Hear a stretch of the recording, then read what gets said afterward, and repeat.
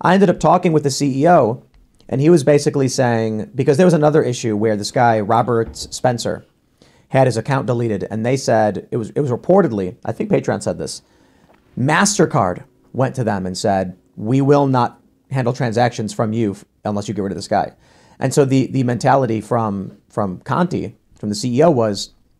you know, if I've got 30,000 people who make a living on this platform, and they all rely on it, and we have to get rid of one guy, and if we don't, 30,000 people lose their income, I have no choice. My response was, stop being a fucking pathetic coward and call their bluff.